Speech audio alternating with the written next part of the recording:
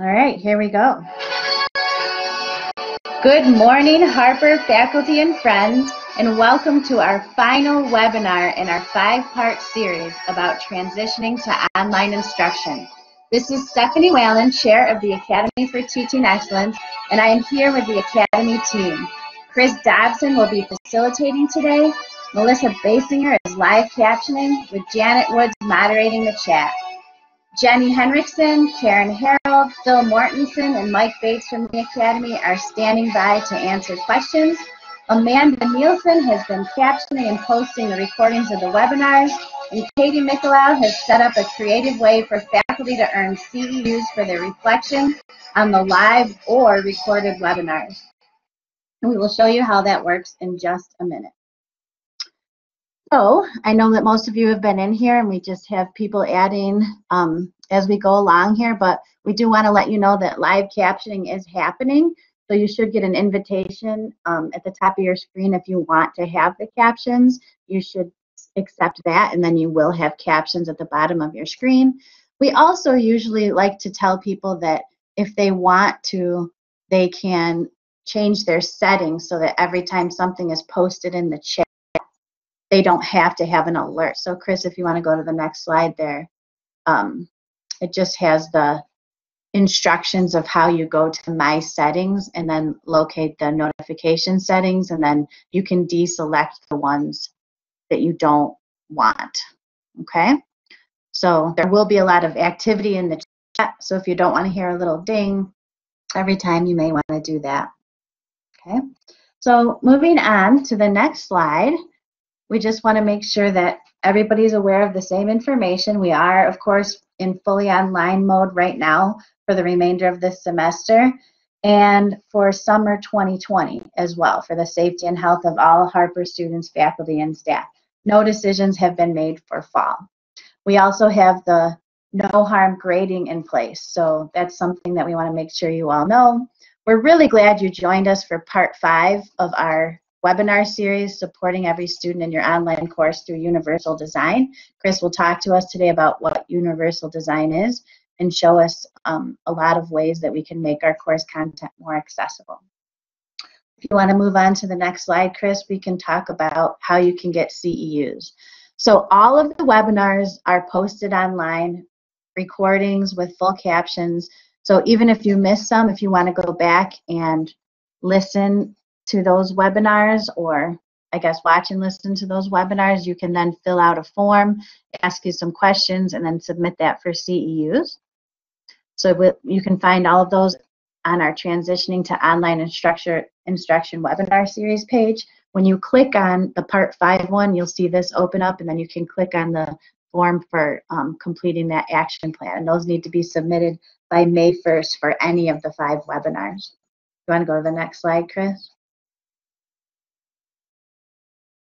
So if you missed any of the webinars, again, the other 4 are already up there. You can earn 0.2 CEUs per session. So for full-time faculty, obviously those are credits that go toward promotion. For adjunct faculty, the purpose to fill that out would be then you have that on your transcript as a record of the professional development that you've participated in. So those will be available. The one from today will be available by the end of the day tomorrow. And then you can fill out those forms anytime, but you should submit them by May 1st if you want CEUs and you want those on your transcript. All right, next slide, Chris. So as we mentioned, we have to prepare for going fully online, not only for the rest of the semester, but for the summer. If you haven't read the details about the no harm grading policy yet, please look for an email from the Provost's office from Maria Kuhns. Going fully online means we do need to ramp up our efforts to make courses and learning experiences more accessible, which you're doing today by being in this webinar. And we have to make sure we're engaging all our students and providing even more support than usual for those who are struggling. So a lot of students are in a crisis situation. So we can't think of it as learning as normal. We have to really understand that students are struggling at a lot of things right now. And if we do offer synchronous sessions, you know, real time where students have to log in, we can do that as long as they are optional, so students aren't penalized if they can't log in at that time. We need to record them for later access. Going fully online doesn't mean that you have to expertly design your course materials and use all the latest technologies. We're not asking you to do that. We're just asking you to do what works best for you and your students and what's within your level of comfort, and we're here to help. If you want to go to the next slide, Chris. All right, so when we were preparing this webinar, we reached out to Access and Disability Services to find out what are the main barriers that students are concerned about when they take online courses, particularly students working with Access and Disability Services, because obviously they're among our most vulnerable students. So one of the things that students are concerned about is the lack of accessibility affecting their bandwidth, because they have to exert extra effort to advocate for their accessibility needs and often have to remind the faculty to communicate with ADS, which is difficult and stressful for them. Number two, students worry whether faculty will respond to email communications from them or from ADS to work with ADS and how to best figure out how to implement accessibility remediation work. Sometimes that's hard because faculty are very busy or miss emails, and students worry about the timeliness of all of that. Number three, the readability of the content that's presented to students can be problematic. You have to consider, are the documents formatted appropriately where the screen reader software can effectively read the documents? So that's something that Chris will definitely be talking about today in more detail. Also, the coherent sequence of course content organization supports students who may not use English as a native language. So deaf students, for example, who use ASL, Latinx students, students with disabilities, for example, as well as students who are blind or visually impaired. So we want to think about really organizing our course in a way that really makes sense to navigate through for all of these students. Number five, closed captioning of the video content is imperative.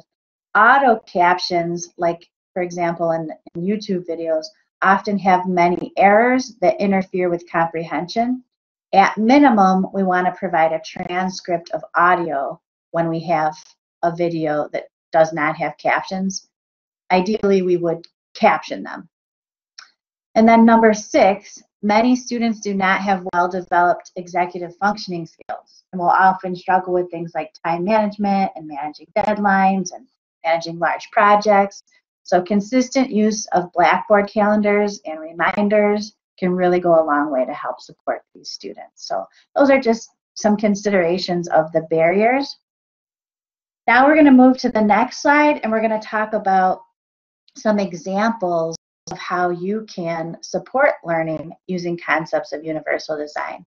So here's some things to think about to increase accessibility in your course. First of all, including resources to help students review or even learn for the first time foundational material that students are expected to know or understand when beginning a course. So rather than assuming what students know, you want to provide that foundational material for review or for learning for students who may not have all of that content that you expect.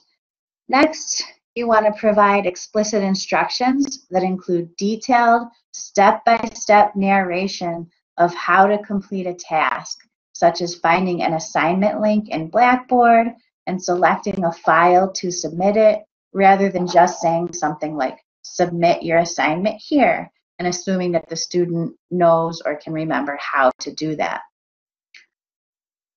We also want to make sure we're sharing synonyms or additional wording to help students read things like Blackboard jargon or terminology from the discipline or common expressions.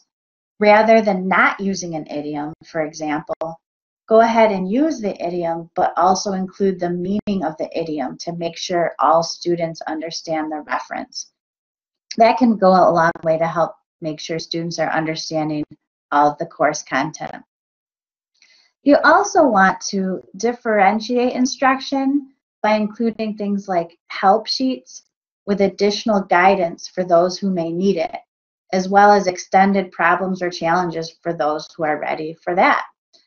So a help sheet could be just a list of additional instructions or coaching that you can include with an assignment, as if you're meeting with the student before or after class and giving them additional instructions or help by including that it's available to the student in the online course right when they need it. And then also, of course, you want to encourage them to meet with you if they need additional help. But having those help sheets can really go a long way as well. And then lastly, we want you to consider the accessibility is essential to equity pedagogy. So it is a social justice issue, which we know is important to us at Harper College. So we want to make sure that we're giving accessibility the attention that it deserves. All right, so now we're going to move into Chris's overview of what he's going to cover in this session. All right, good morning. Is my audio okay at the moment? Can you hear me? Hey, Chris, there's a little humming in the background. There. It's still happening. Maybe if I adjust my mic. A little better. Is that any better? Yeah, that's a little better. Okay, yeah, good. Everyone's saying it's much better. Thank you. All right, very good. So our objectives for this session is to explore principles of universal design for learning and consider how they can be applied to online courses. Discuss how a universal design approach to online courses supports all learners. I'm going to demonstrate so that hopefully you can learn how to evaluate your own course materials for accessibility, as well as possibly any publisher content, things like that. So I will be demonstrating some quick check ways that you can check some of your course materials. And then also our last objective would be to identify resources to further address your understanding of universal design for learning, digital and online accessibility, and to enhance the online course experience for your students. So with that said, I'm going to give just a brief introduction to universal design for learning. Universal design for learning is a framework to improve and optimize teaching and learning for all people based on scientific insights into how humans learn. CAST, which I believe is the Center for Specialized Technology, they've done a lot of the research on universal design for learning, and what they found was that our brains are made up of 3 different brain networks related to learning. One of them, the affective networks, they consider that the why of learning, and that particular network revolves around the multiple means of engagement. So how learners are engaged and stay motivated. The second network would be the recognition network, the what of learning, and that is basically providing multiple means of recognition. So that means that we're providing different ways for our students to understand and recognize the content that we're delivering. So that might mean providing different means for them to digest content. So not just reading in the book, maybe also providing maybe a video or some other visual for them to understand the content. Then the third network, strategic networks, the how of learning, multiple means of action and expression. So the strategic networks has to do with planning and performing tasks. Are we giving our students other ways to express their knowledge about our content? So are there ways to provide them with different ways of doing that, differentiating the ways they are providing that knowledge sharing? That could look many different ways. It could be peer reviews, where students are working together, explaining what they know, and testing each other's knowledge. It may also be allowing them to record themselves, either audio or video, in a presentation or something like that, other than just writing papers. So on each of these slides, the slides will be available after the webinar. On all of the slides, I've added I've added links and related resources to anything I'm covering today. What the idea is behind Universal Design for Learning is that we're trying to provide an experience for all learners, because their ability varies. They all come from different experiences. Some may have already identified with access and disability services. Some may not. A lot of times, some students, after coming out of their K through 12 experience, they may not necessarily want to identify initially coming into community college. So, and there's always the possibility of what's considered invisible disabilities, in the sense that they could be on the autism spectrum or have a learning disability. So one of the things you will want to do for your courses, especially your online courses, is first of all, include a welcoming access statement, letting them know that you're welcoming the feedback from them, that they're also that you also have some information in there about accessibility, so that you can adjust if absolutely need be. I know faculty sometimes are anxious when they first get a student with a disability, thinking that they're going to have to change a lot of what they do and how they teach.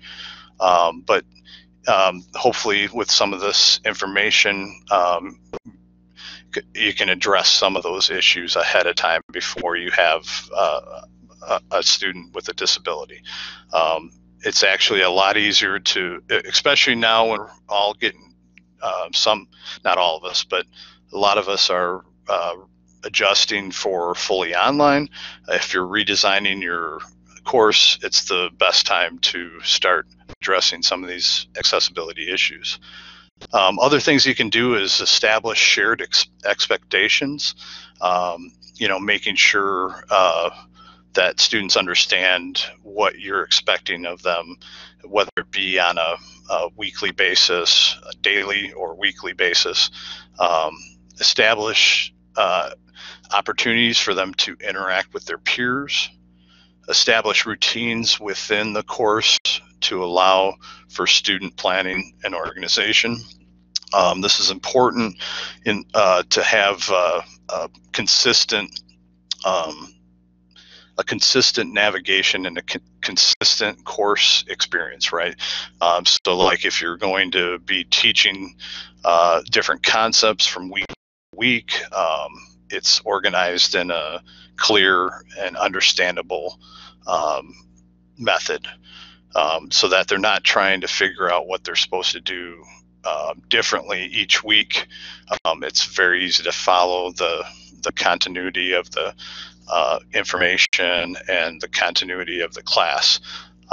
So there's things you can do to also with this, possibly using the calendar in Blackboard, which is also, when you plug something into the Blackboard calendar, it will show up on the student's homepage or the student's My Blackboard page. Right when they log into Blackboard, they have prompts to complete an assignment or to do different things like that.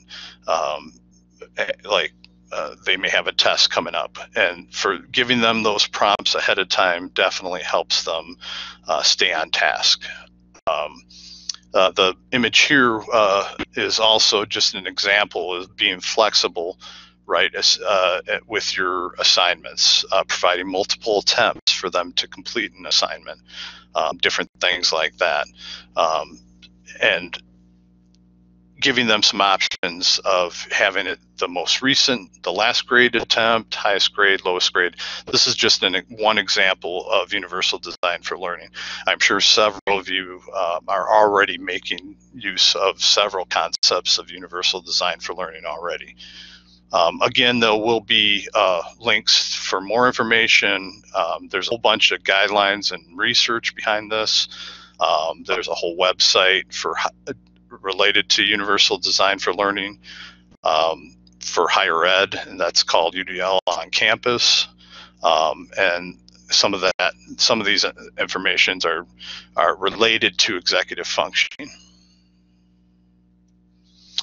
So Universal Design for Learning is one way to ensure inclusiveness and addressing learner variability by considering some of the following types of students. Again, your adult and non-traditional students, English language learners, and again, those with invisible disabilities or learning disabilities. These are all of things that may or may not come up right away at the beginning of the class. You may or may not know that your student has one of these conditions until they until they let you know, right? They may not have identified with access and disabilities. So some ways to address that may be providing a survey early on in the course, addressing questions to see whether they're having trouble understanding the content or following the content, and try to kind of pull some of that information from them so that you're establishing a good communication with them so that they feel comfortable addressing that with you. So how are some other ways that we can implement concepts of UDL in our online courses? First of all, one of the most important parts of UDL is providing flexible, attainable goals for your students, giving them the opportunity to reach those goals, even if they struggle a little bit, building some scaffolding into your content so that they have the proper background knowledge and information to reach those goals. Also, making sure materials and assessments are addressing, say, the objectives of the course. Maybe look at your course outline again.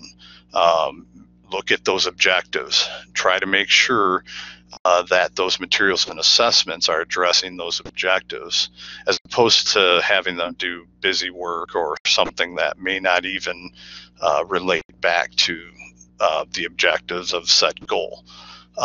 Other things you can do: weekly written communication with your students, providing daily or weekly announcements, things like that, so that they feel that sense of connectedness. Providing note takers, possibly either working with Access and Disability Services to get a note taker for your course, or maybe provide the opportunity for students to do the note taking for other students in the class and posting them after the fact. I know sometimes faculty do have some anxiety about posting recordings and notes, thinking that maybe students won't attend class, they'll just wait till afterwards. But I can tell you from years of experience working with Access and Disability Services, more times than not, it's not just the student with the disability that's benefiting from these type of things. Like notes and things like that are very helpful for all your students. Posting flexible presentations. That means that you're maybe not always presenting content in the same way. not just relying on doing a PowerPoint presentation. Maybe the next week it might be pulling up a website and taking them on an actual tour of a resource, or going and finding primary resources in the Library of Congress or something like that. Also providing making sure the accessibility of digital materials that you're providing them, making sure PDF files aren't just a scanned file, making sure some of these files are easily navigable by other students with disabilities. And then, of course, giving choices for them in demonstration of their knowledge, right? Giving them chances to maybe complete an assignment in different ways. Maybe for the same assignment, you can choose to record a video, do an audio recording, possibly do a like a poster or a virtual poster. So giving them different options, that multiple means of representation. And then again, another important one is those interactive online discussions, so that they have the opportunity to even discuss with their colleagues about the concepts each week or things like that. So again, we'll have some resources here that you could follow and learn more. But at this time, I think I'd like to maybe just take a minute for some Q&A, if possible.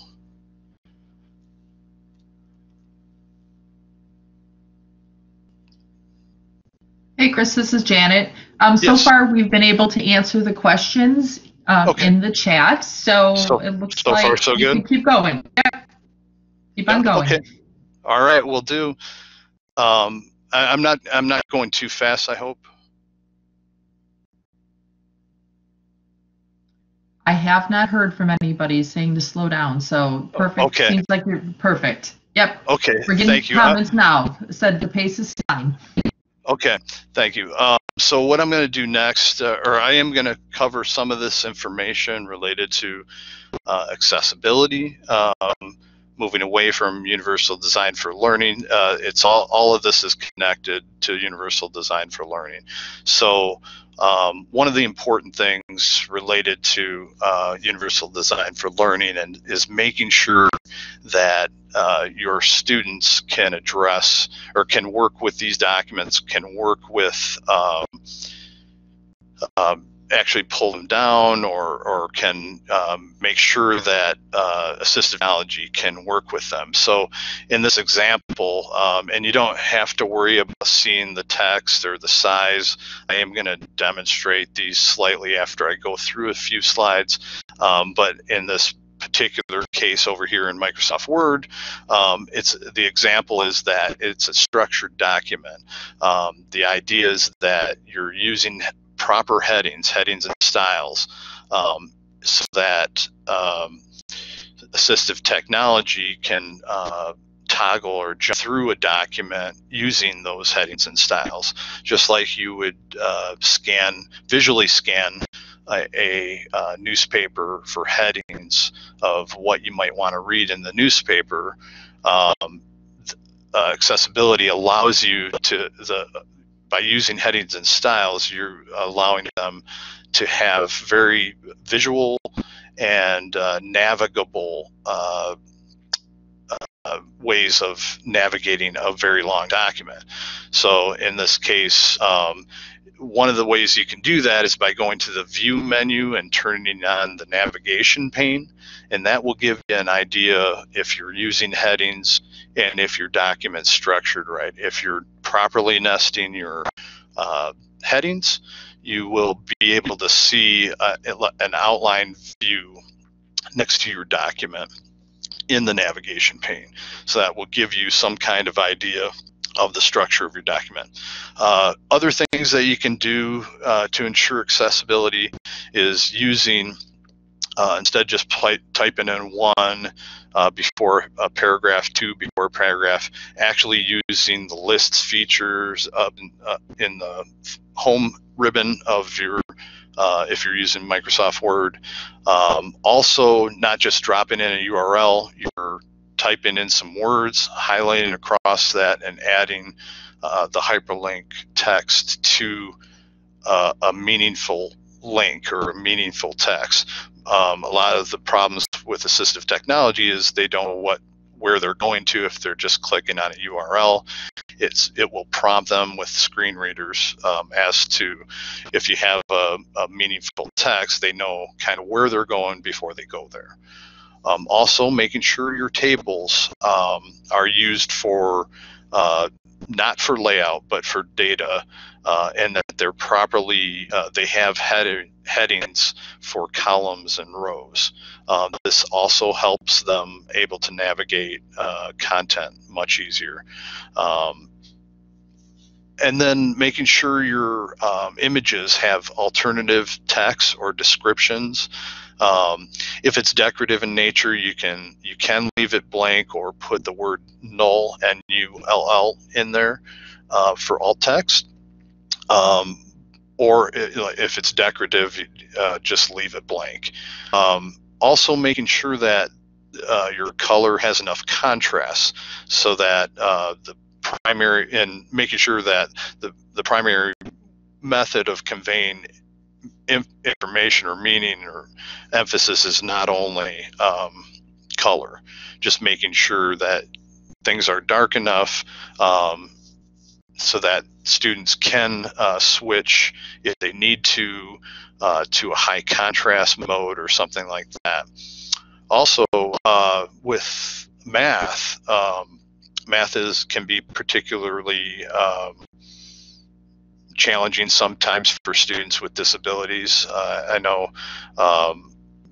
so ways of working around that, there are some add-ons to Microsoft Word that you can add, but there's also, like if you're dealing with content externally to what you've created, making sure it's using something like MathML, MathType, or LaTeX. I know Sunil, I believe, uses LaTeX, and I know I've worked a few times with Sunil learning some of this myself. So, but again, I've provided some resources to learn more about some of this information.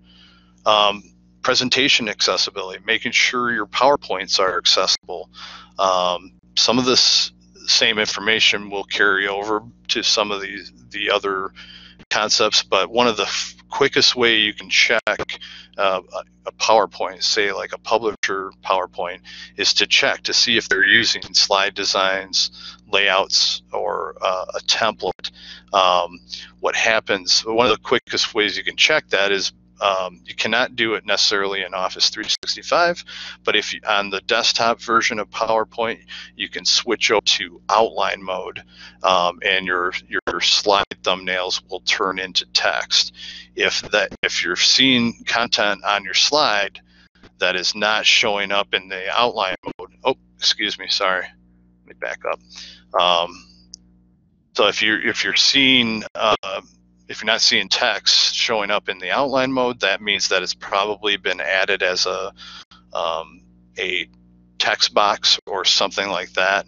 I know some of the publisher content, most publishers will say they're 508 compatible, but when you actually start testing their materials for accessibility, more times than not, it is they don't have alt text for images and other things, and I will demonstrate a couple of those things. Also, making sure that each slide has a unique title. That's important so that if a student is using assistive technology, and it's a long PowerPoint, they can more easily return to where they were when they left off before. Making sure the correct reading order is in PowerPoint, both desktop and the online you can go into the Arrange menu and pull up the selection pane, and you can see the order that it would be read. So a lot of times, the first thing that usually gets added to a slide is a title, and then maybe some content and an image in this case. So what you may need to do is just rearrange that reading order so it reads in the order that you want them to, but it basically reads from the last thing added to the slide to the first thing. So in that order, you would want to make sure that your title is at the very bottom and that it would read back through the slide. And you can test that by just toggling from up to down, and you can usually move content around in that selection pane as well to repair the reading order if need be. Again, making sure you have meaningful links, tables, columns, and header rows for data tables, images for alt text. Again, I will demonstrate that. Picture is from Office 365. If you go to the Format tab, if you have an image selected, you just select on Format, and then you can check alt text and add alt text there. And then again, making sure color has enough contrast so that if they were to switch to a high contrast mode, things, backgrounds that are white will turn black, dark content on the screen will turn light.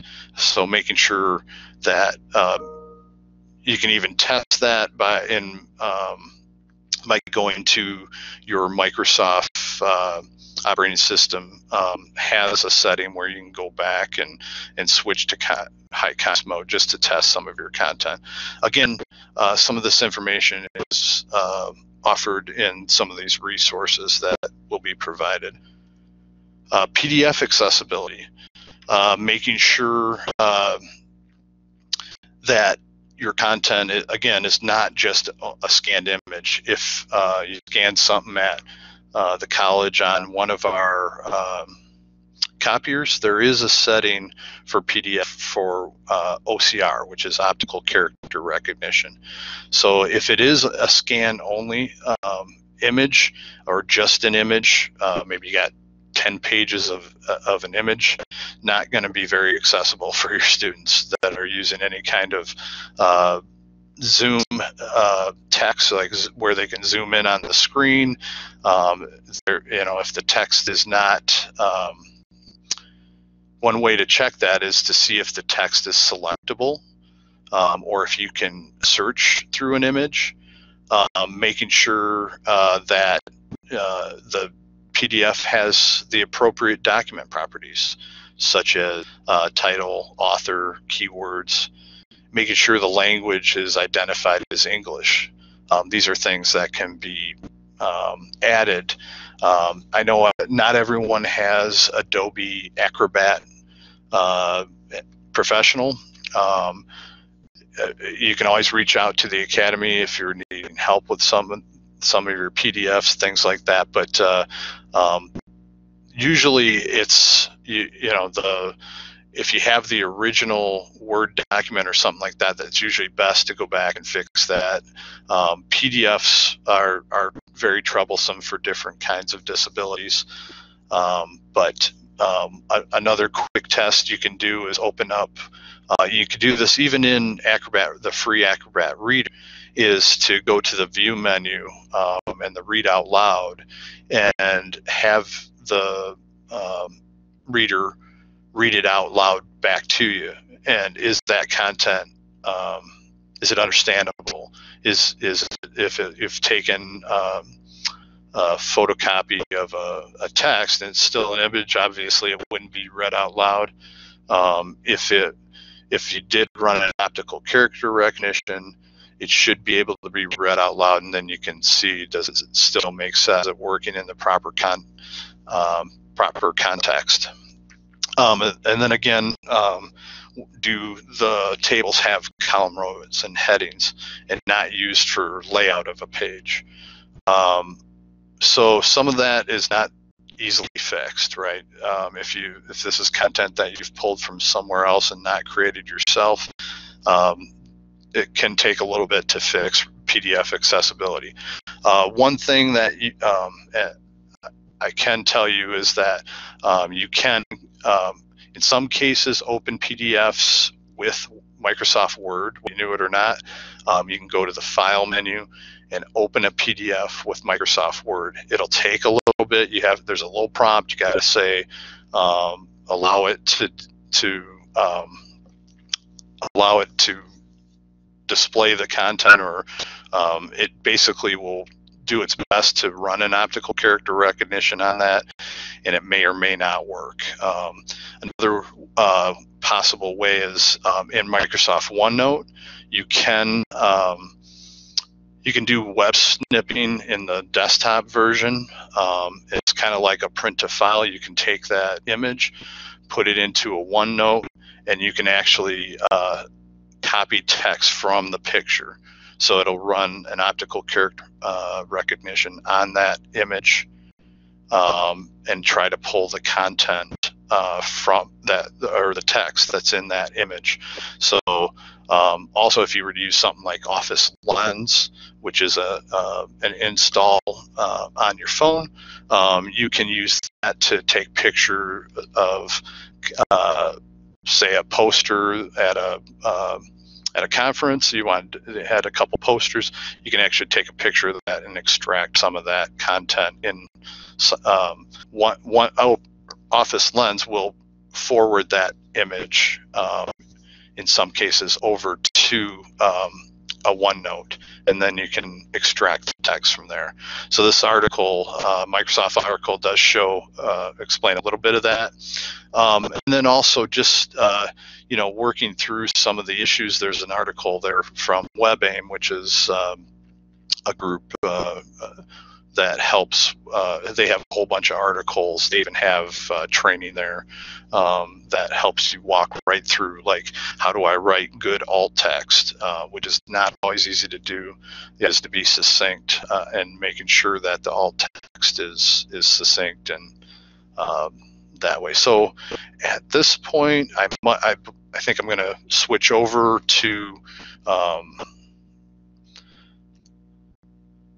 hopefully everyone can see my screen has changed to Microsoft Word Online. And I was just going to demonstrate a few things in Microsoft Word Online. So if you're an employee, faculty, adjunct, you all have access to Office 365. You can put your content up to your OneDrive and do some of the same kind of testing. But in this case, what I just wanted to demonstrate maybe quickly was the navigation pane. I'm going to go over to the View menu, turn on navigation, and right now you cannot really see anything here. But when I go back to my home menu, if I highlight across text and just use the quick styles up here at the top, you'll see over here at the side, it will start to build out that outline. If we go across each of these, I'm just going to start to build out some of these, the structure of this document. In this case, here's, we did a monkey, a dog, and then properly nesting means that you're making sure, so since spaniel is beneath dog, and here's another one, a field spaniel, building out that properly nested outline is important.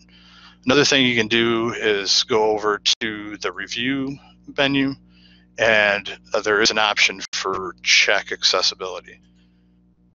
When I run an accessibility check, it'll tell me, okay, you are missing alternative text on an image. So you can click on that, and it'll take you to the image that's missing alt text. I have, and then let me fix this first. Back at home, I'm just going to continue building out that structure, and then again, if I can recheck after I fix things, and it'll take me to the picture. And then with that image selected, what you'll want to do is go over to, here, let's try that again. Go over to picture, you can right click on it. 1 second. Let me close this. I'm going to close my navigation, click over here, and then get to the alt text. Let me check this one here. So under picture, you can go over to alt text. So in this case, I've already added alt text. This one, if I go back to the other one, so this one, since I brought the image over, it actually tried to put the description of the file right in there. You would want to change that. So this is a good example that even running something like an accessibility check, sometimes it does take a manual check to go through and make sure that things are properly done. So in this case, it would be a photograph of a cock manual.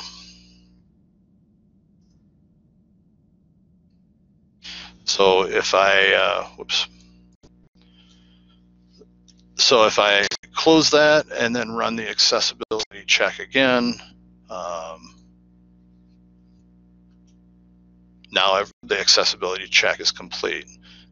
There are no issues. All right, so then another thing that you can do that's helpful is to, you can also, there are some other tools in here under the view menu. You can view it in reading mode. That gives you kind of like basically it jumps over to a PDF version of your document. You can see over here on the side, there's a little bookmark type of thing. And if you're using structure properly, that structure will show up in the bookmarks. Also, you can use those to navigate. So if I want to jump right to Spaniel or to Cocker Spaniel, it just jumps right through the document. It's also used for, again, you're building functionality into your documents. Next, let me go back to another thing you can do is, again, if you've structured your document right, hopefully it will work with things like the immersive reader. You can access this in this mode or back in the one before. But in that case, what you can do is it will, you can use it to read through your text. You can change things there. The immersive reader is now built into OneNote, Word, online. I believe it works even in Microsoft Edge. But what you can do is you can play. Animals, a living organism that feeds on organic matter, typically having specialized sense organs and nervous system. You can also change your text preferences. You can increase the size. You can decrease it. You can have it, right now I've got nouns turned on. I can turn on adverbs and verbs, and I can change the colors so that they show up. You can use line focus. There's things like this that you can do and move through content that way and have it read. Able to respond rapidly to stimuli. Mammals. This was also a good test to see whether your documents are properly structured. All right, I probably shouldn't have done what I did there. But anyways, I think you get the idea. So next, I'd like to also show, like in Microsoft PowerPoint, you can also do the same kind of accessibility check. You go to the review menu, check accessibility, And don't worry about seeing information on the slide right now. What I want to demonstrate is the accessibility checker. It'll give you some errors, let you know that you may have to check the reading order of some of those slides. But if you click on picture or whatever picture is missing alternative text, again, the item should get selected, and then you go to the format menu in Microsoft PowerPoint, and the alt text is right there to fix. So I can click that. I'm close my checker at the moment. I'm just going to put group or top view of group holdings, something like that. And then I'll close that, and then I can run that accessibility check again. And then now that it's just the warning about manually you have to go in and check the slide order, but that alt text is missing. Another thing in Microsoft, again, in Microsoft PowerPoint, it's easier to see on the desktop version, but you can go in. You can also see up at the top, there's under layout, you can see your layout slide designs.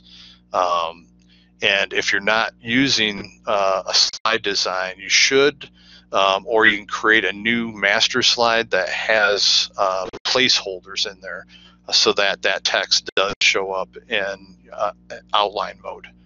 So there are little things like that that you can do to improve the accessibility of your PowerPoint presentations as well. Let's see. Let me refresh.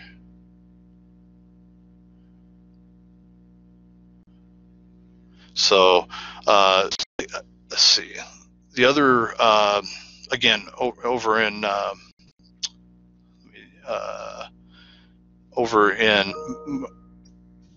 OneNote, we talked about that you can take text. You can, I do not believe you can necessarily do it in Word Online, but if you're wanting to do optical character recognition in OneNote or OneNote desktop, you can pull you can go to your quick notes, or if you've been done some things with Office Lens or something, you can take a picture or something, go pull down your OneNote to the desktop, and then you can run optical character recognition on those as well. You can also check accessibility of your OneNote documents. You can also do the immersive reader with OneNotes. We've been finding with the Tutoring Center that if you're wanting to take like a Word document or a PDF document, you can copy it into a OneNote and then annotate over the top of it with like some of the drawing tools or highlighters or things like that. And then you can actually annotate over a document, and then those you can save that. You can save that same. You can save that same. All these annotations will save. You can save out of OneNote as a PDF or as another OneNote that you could share back with students, that kind of thing. But you would have to give right now. You'd have to give that to them through either like an email or post the OneNote inside of Blackboard. Right now, the faculty cannot share back with the students at this time. Harper is working on some of the security issues. Hopefully that will happen soon. But with something like this, where you want to save your annotations, you go up to the File menu. You can print to file. On the desktop version, you can save it out as a PDF and share that back with the annotations with your students, that type of thing. Okay, so I'm going to toggle back to the presentation for a minute. So also audio, if you're going to provide audio to your students,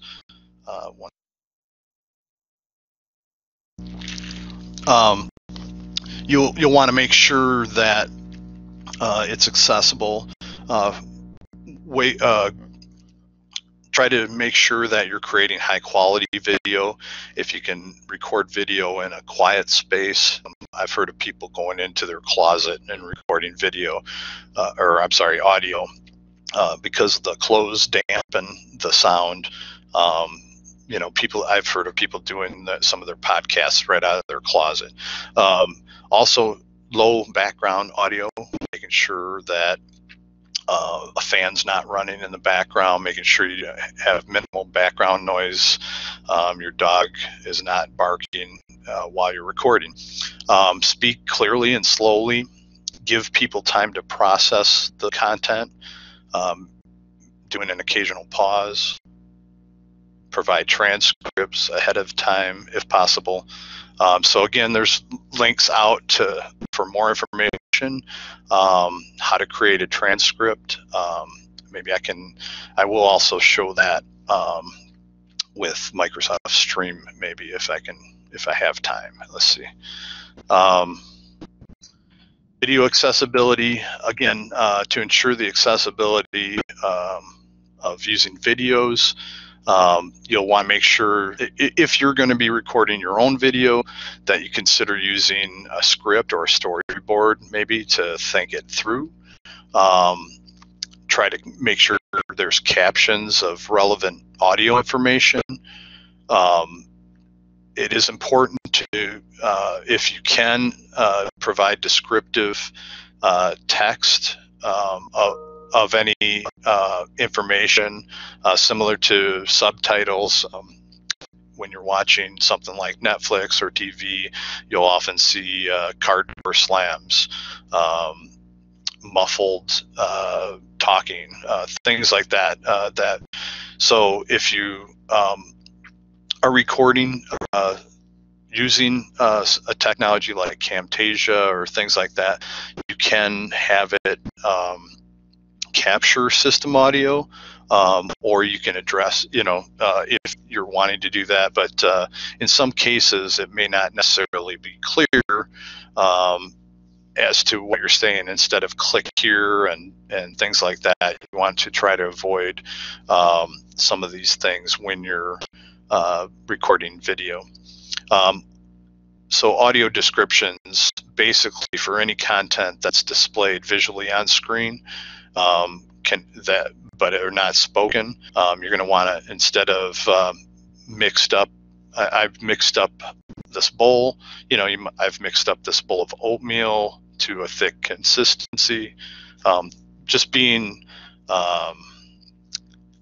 thinking ahead of time of what you're trying to convey in your content. Again, there is links here for more information on how to do captioning. Again, everybody has Office 365, so you have access to Microsoft Stream. You can upload a video, and then actually it'll run an auto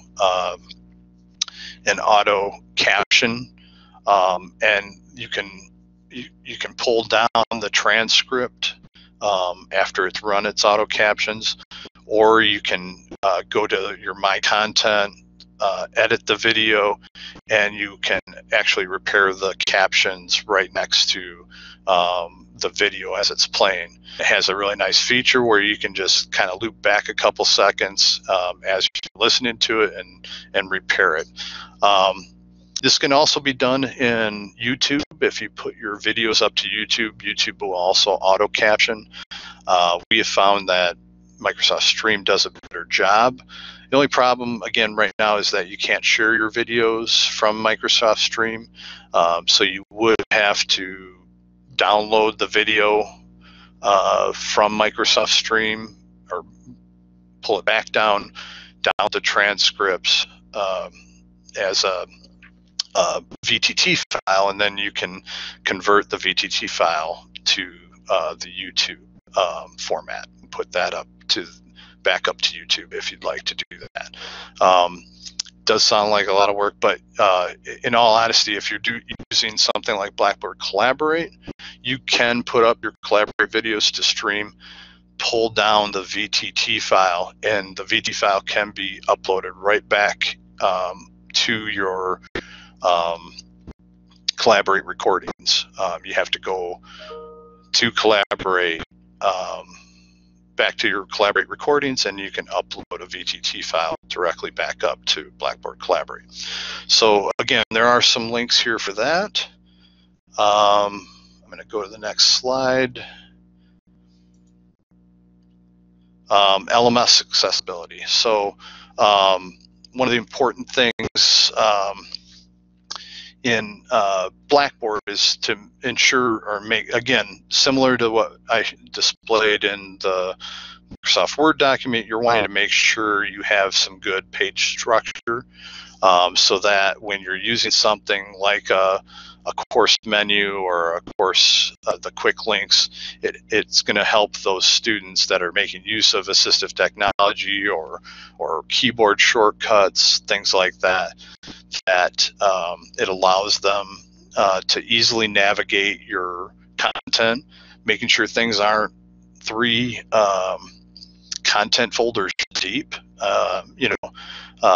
Trying to make, the best recommendation would be to keep it simple and consistent. Also, consider the styles. Think about styling of your text and things like that. So one of the most common accessibility issues in Blackboard, so the Blackboard learning management system is very accessible, or for the most part has been fairly accessible, but it's only as accessible as the content that you put in it. So if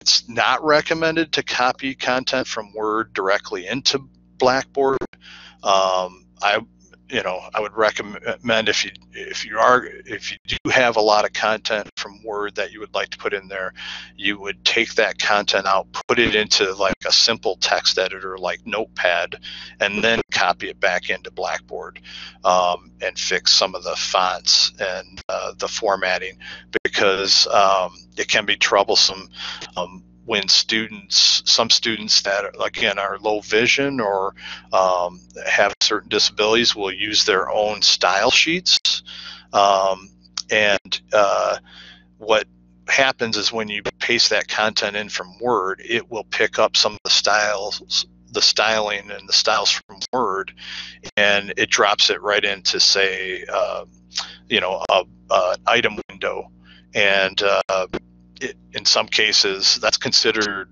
inline styling, and if someone was to on their own style sheet, it would override that. It would not change. It would not enlarge. It would stay whatever the styles that were brought over with it. So just thinking about that, I mean, just be considerate about your font selection. You're not using like a cursive font in Blackboard. Your color, just minimize your use of color, making sure you're not using color for any specific meaning that is assumed. If like red, yellow, and green for go, slow, stop. Just make sure that you're not using color only as for meaning. Again, making sure your hyperlinks are not just a long URL, or consider typing out some text, select and highlight that text, and then add the hyperlink to it that way. Again, alternative text in Blackboard, it's there. When you add an image to Blackboard, add a description for that image if necessary, or if it conveys some meaning, like a chart or something like that you want to display in a Blackboard page, making sure that you're adding alternative text to that definitely helps out. Keyboard shortcuts, again, for people that have mobility issues, they will rely on things like keyboard shortcuts to navigate information. There are other mobility disabilities that make use of eye tracking and mouth sticks for navigation. Again, if you build structured content and have good navigation, they should be able to make use of these same kind of keyboard shortcuts. But it would they'd also use it with their assistive technology, can work with those same keyboard shortcuts to navigate content. In this case, in the image, the quick links in Blackboard is activated. It shows almost like a table of content and some landmarks that students can navigate or quickly or by using things like the keyboard shortcuts. Control-Alt-M, Shift-Alt-L opens quick links, and Control-Alt-M opens the global navigation menu. So things that go a long way to help people that have disabilities navigate within Blackboard. And then also there is a content editor for math formulas in there as well. Again, these art resources will take you to more information about accessibility in Blackboard Learn, Blackboard white papers that have more information about Blackboard, our learning management and the accessibility of it. Another important thing is to evaluate links. Again, try to avoid using uninformative link phrases like click here, read more info. It's not very good practice. It's done all the time on the web, but it's if you can use meaningful text for hyperlinks, it's much more encouraged to make sure your web pages and your content in Blackboard is more useful to students with disabilities. Check the hyperlink length. Shouldn't be too long, shouldn't be too short. Maybe you may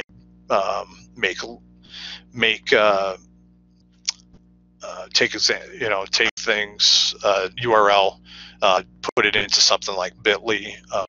Google used to have a URL shortener. I don't believe it's available anymore, but things like Bitly can shorten that link down, but then put that shorter link on meaningful text. Again, if you want to learn more about links and hypertext, WebAIM has a great article, or has an article that explains in more depth about links and hypertext. And then websites, if you're linking out to external websites, it's important to make sure those websites are accessible. So basically what web accessibility means is that websites, tools, and technologies are designed and developed so that people with disabilities can use them. More specifically, people can perceive, understand, navigate, and interact with the web. One of the standards is WCAG 2.0, which is the Web Content Accessibility Guidelines. This information comes from the W3C. It allows you want to make sure that these websites are also be easily navigated, easily interacted with. If you can also run an accessibility check using a tool like the Web Accessibility Evaluation tool from WebAIM called WAVE. I could possibly demonstrate that to give you an idea of what that looks like. And then markup, the W3C also has a markup validation tool. You can just drop that URL in there and it'll tell you how many errors or problems that page has. If you do that, you know, and the website that you're pointing to comes back riddled with accessibility issues, you may want to find another resource or another alternative website for that same content. You know, there is information on these pages for a more in-depth introduction to web accessibility. This resource right here has a lot of great videos that show people using assistive technology, and if you can go back through some of those videos, and it'll show, just give you an idea of what someone with a disability will run into. So that's definitely something that you might want to consider looking at. The other thing to consider with web accessibility is, you know, you want to make sure that if you're giving a student an assignment related to a resource or an external web resource, that you're making sure that, you know, will they be able to get through that resource in order to complete the assignment. So you have to be somewhat considerate to their you know, their condition if they're unable to navigate, or adding, you know, giving them extra time to complete that assignment possibly, and working through whether you do have to switch to another resource or not in that case. So another thing, and I'm sure many of you are already familiar, our library resources at Harper College are second to none. I mean, we have as good of a library as many four-year institutions. Our college provides several subscriptions to e-text, journals, and video streaming repositories. These repositories are especially filled with very good content, digital text. So, you know, if you're having trouble, if you find you have a lot of PDFs that are scanned or are dated, consider going over to one of these e-texts and download a few pages. You can do up to a few pages, you can do a whole chapter, you can do a whole book. I wouldn't recommend maybe necessarily downloading a whole book to PDF. That can be troublesome. But giving links, you can link directly into a chapter, you can link directly into a page using both like eBook Central and the ebooks at WebHost. I believe there's another ebook repository related to community college information and possibly textbooks. Also, there's just a plethora of journals and JSTOR, Medline, PsycInfo, encyclopedias, ERIC, which is a big one for research, and then the stream and video repositories. Most of the videos have captions in these are just three of them. I believe there is more streaming video repositories, but these are the three big ones: Alexander Street, Intellicom, Films on Demand.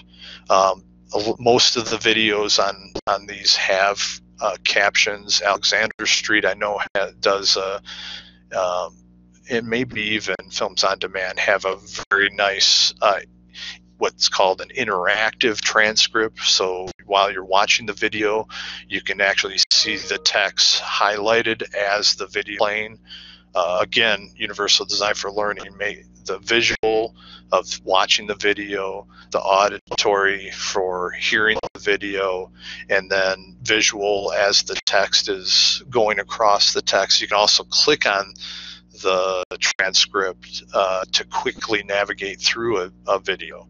So your multiple means, again, of representation students, you're hitting it on multiple levels, hitting those learning styles on multiple levels.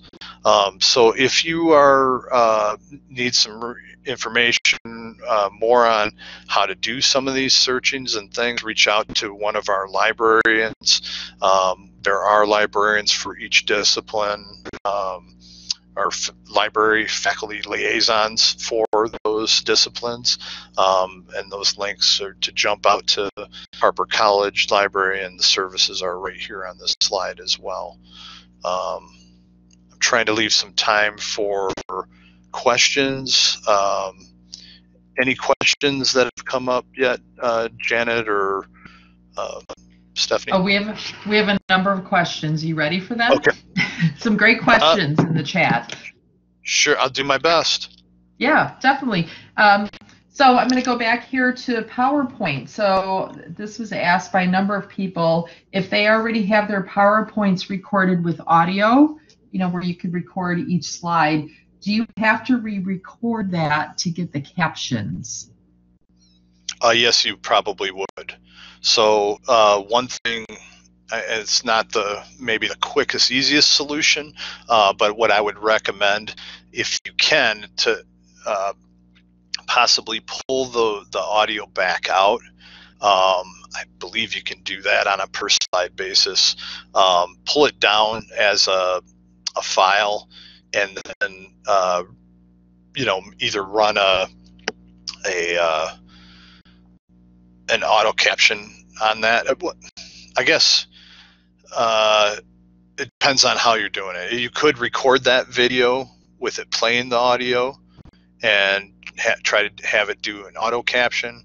It may or may not work depending on the quality of your audio, but usually what I would recommend is recording the audio separate and put it in on a per slide basis, if you can do that. I don't know if that answers the question. Okay, thanks, Chris. And I would say too, if a faculty member does have a question about that, to fill out our online resource form so that we could help walk them through that. Absolutely. Okay, Yeah. Okay. When you do PowerPoint capture, so that's where it does the subtitles, does that create transcripts? No, it does not. It's I can demonstrate that briefly right here. So if I click on use subtitles in Office, this is Office 365 again, the PowerPoint Online, you have to turn off the simplified ribbon in order to see these options. So if you're not seeing it initially, make sure your simplified ribbon is turned off, and then you can go over, select use subtitles, and then you can choose whether you want it to show at the bottom, top, below, above. You can also even change and translate from a language from one, like if I can be speaking English and have my subtitle show up as Hindi or French or Estonian, things like that. But so then when I will demonstrate this. So now if I go into full screen mode, and now you should be able to see the subtitles show up, hopefully underneath. It may take a minute for it to get started. But what I'm demonstrating here is on this slide, this was a storyboard that we used for our video orientation week. These were just some initial ideas. What you're seeing on the slide here is an illustration representing the idea of a green environment, right, or a green sustainability effort. We have some notes on the right-hand side showing the author, the project, the version. So as you can see, it does a pretty good job with the the live captioning, but you would have to probably record using this, but then it's what's considered open captions, not closed captioning. Closed captioning allows you to turn on and off the captioning, where in this case, if you were to record this, these captions would be burned into the video, if that makes sense. Are the subtitles visible as I'm talking? Yes, we could see them. Okay, so I'm going to exit out. Did that answer the question, or did that help? I think that's good. This should be a quick question. Does adding Sure. audio to the PowerPoint dramatically increase the size of the PowerPoint file? It does. I got to be honest with you. The number of slides, the number of images, it does increase the size of the file. Audio files, it's kind of a funny thing. I mean, it's a balancing act, right?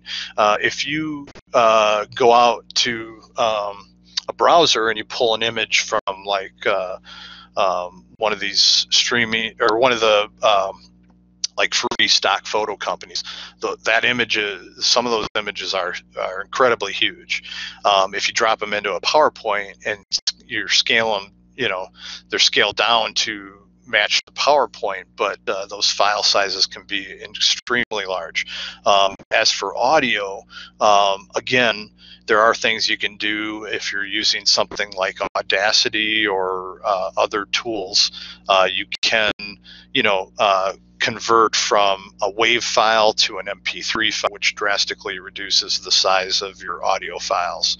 So you may want to consider doing some of that before, putting those files up on a per slide. But if you got 60 slides, you got 60 audio and images, yeah, your file size are going to get pretty large. Does that answer the question? Yes, thanks, Chris. You had mentioned a simple text editor, and there was just a question.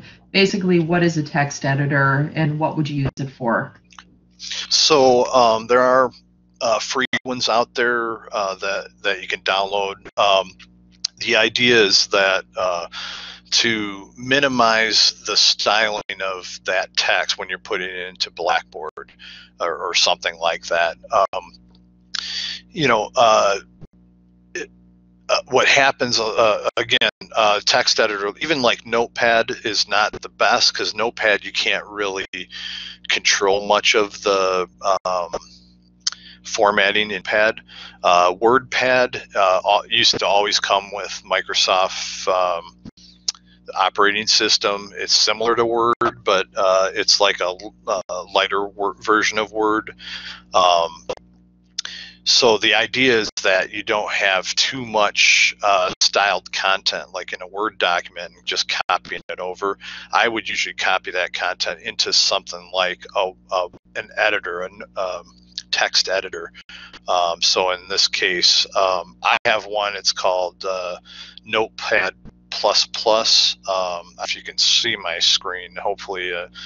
But basically, there's one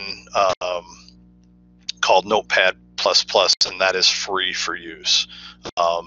It does allow you to change from HTML or text from, you can copy, paste content in there, and then kind of clean up the formatting before maybe bringing it over to Microsoft Word.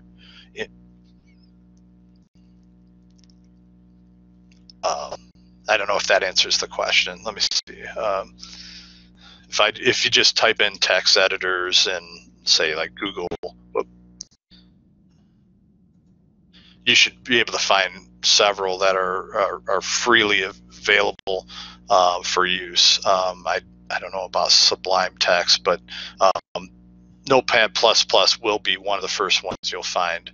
And a lot of times, even when you're copying things from like your clipboard, like if you highlight across something on a website or from another document, you can highlight across PDF, and then copy the text, paste it into Notepad, kind of reformat it, things like that. It's helpful for those kind of things. Anything else? Okay. Yeah, thanks, Chris. We have a few more questions, so I'll ask this one because people may have to get out pretty soon. So Sure. with all of this information, with accessibility, can you give one or two suggestions on where faculty can start for improving the accessibility in their course and their content? What would be your top two suggestions? Probably making sure their syllabus is accessible. Run an accessibility check on your syllabus would be maybe one of the first things I would recommend. If you're not using our Harper College syllabus, it may have some issues with accessibility. If you are using our Harper College syllabus, it has been built in. Some of the accessibility is built in there already, but maybe just go. Other things I would recommend is maybe just checking some of the any kinds of PowerPoints or PDF document that you're have set as required content for your class, like possibly running an accessibility check on them.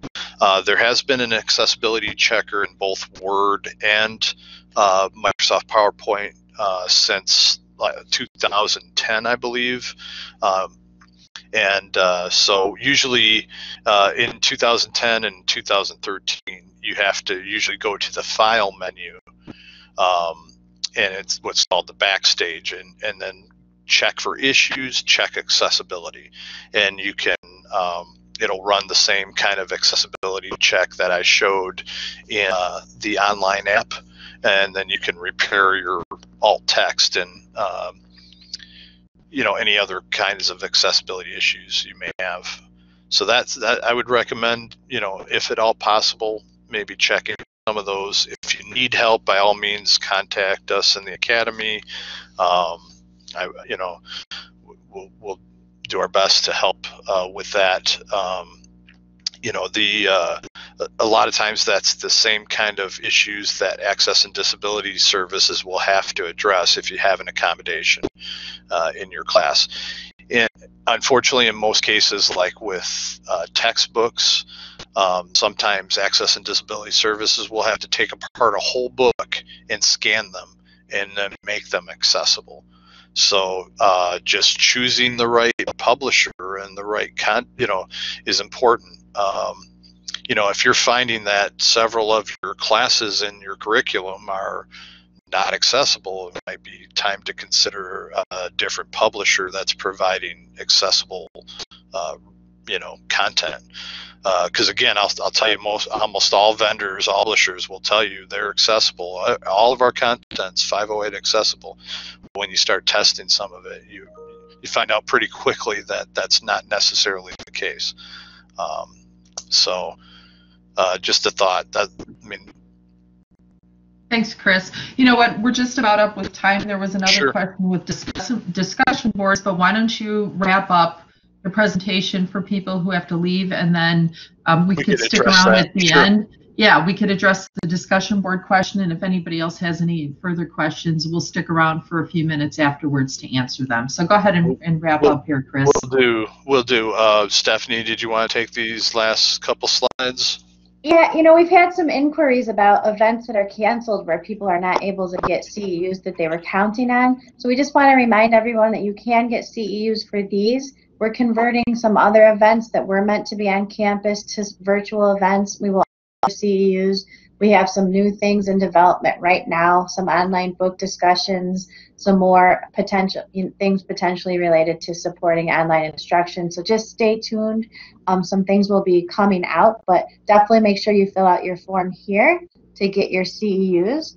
And stay tuned to the Academy news and email announcements to come out, because we will be having more opportunities posting soon. So thanks so much for being here. If you still have a question, if you want to go to the next slide, Chris, we wanted to remind everybody that you can fill out that form. See the green box at the bottom right-hand corner, the online instruction support form. That way we can match your request with someone from our team that can best help you. And then also, as these webinars have rolled out, we've been adding additional videos and white papers and other resources. So see where that red box is circled, the resources and supports. There's a lot of things there already existing that'll probably answer a lot of your questions. But anyway, if you don't see what you need, please reach out to us. And if you have ideas for things you think would support faculty, please let us know. Thanks everybody for being here. Like Janet and Chris said, we will stick around if you want to ask a few more questions, but otherwise we'd like to wrap up for people so that they can get going to their next part of their day. So again, if you have more questions, you can still keep typing them in the chat area. If you want to go back and review something from this webinar today, by the end of the day tomorrow, it will be up along with the other webinars. So thanks everybody for being here. We really appreciate it. And for those of you who had a couple more questions and want to stick around, we welcome you to do that.